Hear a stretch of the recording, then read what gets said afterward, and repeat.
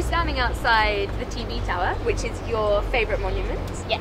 Monument, favourite part of Berlin, right? Yes. And still going. And we're about to catch a Velo taxi to do probably the most touristy thing you've ever done here, right? Exactly. Yeah. We're gonna Don't tell anyone. Let's go.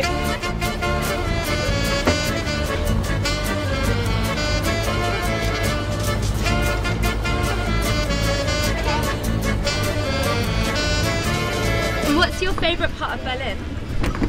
I think my most favorite part is either the Prenzlauer Berg or Kreuzberg.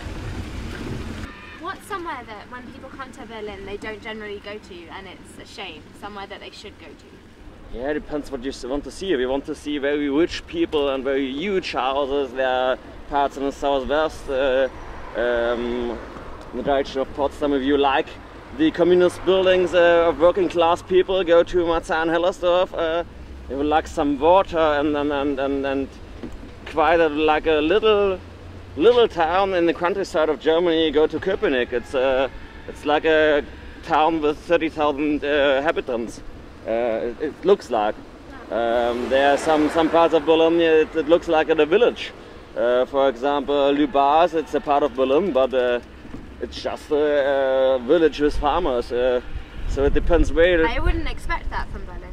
Yeah, but I think there's a third of Berlin. It's green areas and forests. There are hunters in Berlin. There are farmers in Berlin. You have to know where to find them. And I have not that much, but at the borders they are.